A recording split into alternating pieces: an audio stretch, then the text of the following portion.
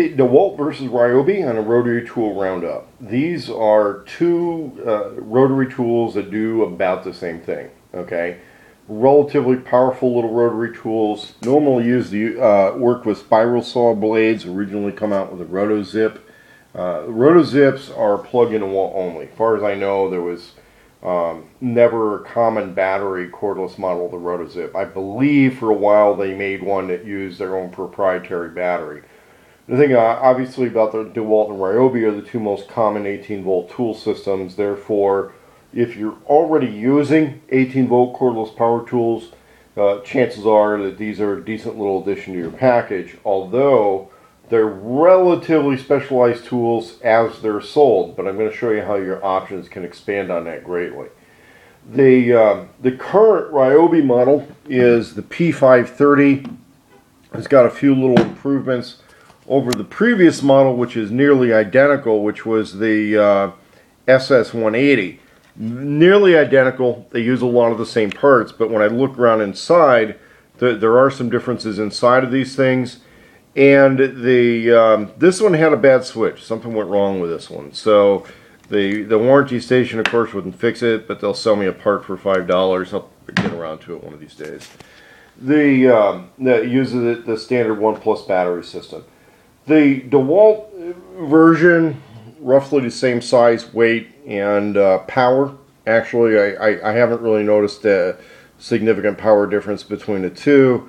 The DeWalt version has a toolless changing system, so it's kind of like a little built-on locking deal, and a little wrench type thing that's built onto here, so you don't need a separate wrench to change the little head things on there.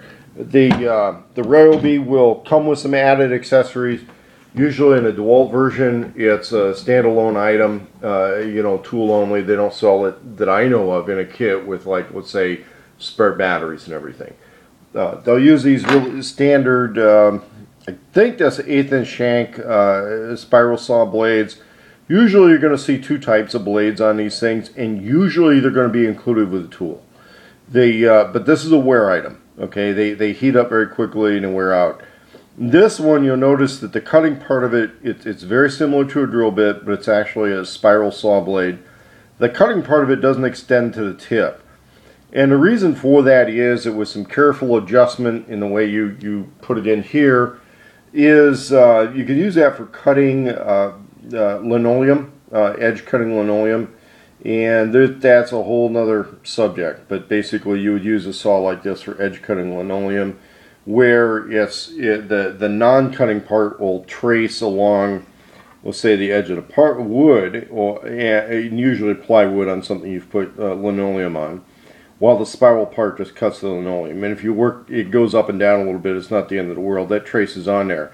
On fancier bits, you'll have actually a little ball bearing type of arrangement in there. Then this one will also act as a drill. It'll drill in, usually a little bit of a spade tip on there. A lot of times you're going to use this on thin wall paneling and drywall. You punch the blade in, it's spinning at very high speed, and then cut sideways. It's a lot like how a milling bit works, but it's generally used on obviously lighter weight materials. Some people will use these on aluminum and sheet metal, like in the food cart stuff, but you're going to go through blades like crazy when you do that. You'll have little edge guards here. The Ryobi ones are interchangeable between the new model and the old model. They're not interchangeable to the DeWalt because this thing's a slightly bigger diameter. The Ryobi does come with a circle cutting accessory free, part of the deal, and kind of like the DeWalt, it's usually going to be sold as a tool alone. But sometimes if you see the larger tool kits, you will see one included in one of the larger tool kits. But this is a circle cutting attachment. It's a little tricky, but what you would do is you would remove the little guard thing off of one of these, right? There's a couple of plastic pieces here, and basically this is a guard that's removed from one of these things. And interestingly enough, that if you do run both tool systems like I do, it is interchangeable between the Dewalt and a Ryobi. The difference is these parts are not interchangeable. Okay, the Dewalt one is a larger diameter because the circular shank on this thing is a little different. But the hole down the middle is interchangeable. It's the same. And on the Sears Craftsman version and the Roto-zip version, there's other attachments that use this same basic system. But the most common and useful one is going to be the circle cutter. So what you would do on this is you, let's say I want to set one of the Ryobi tool heads up with this. So this would be the attachment. It's off the defunct model. We're going to insert this piece, oops, and we're going to notice that there's little notches in there, and it'll lock onto the Dewalt one because you get that little open side. So it'll actually work either way, but those little notches correspond to little notches on this, and you can rotate it until they kind of click in, right? See how that works? And then this goes through here like this, right? Relatively generic.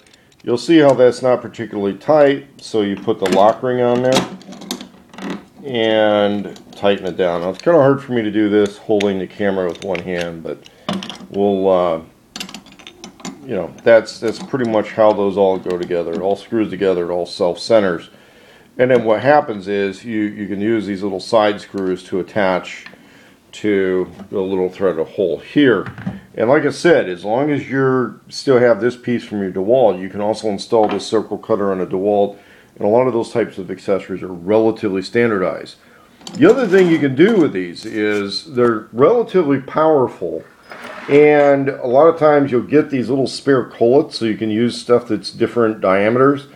So you can put regular router bits in these. These are powerful, but they're not as powerful as a full-powered router. Okay, so we got to use reason in using smaller diameter router bits. But remember, like I explained to you, the ones that have the little ball bearing in them for cutting edges.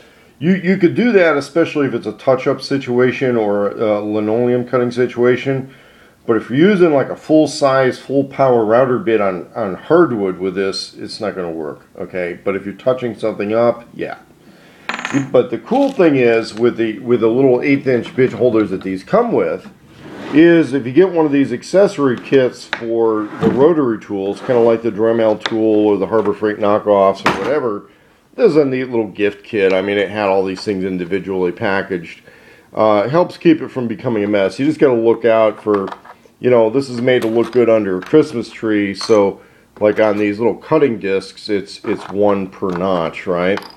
But you got the little cutting discs holders, sharpeners, rotary stones, polishers, little diamond wheels. All of those things will work in this, and it'll work cordless. So if you're working on small machine parts or something off-grid and get one of these kits, this does all go together. So it's a multi-tool that gets kind of useful.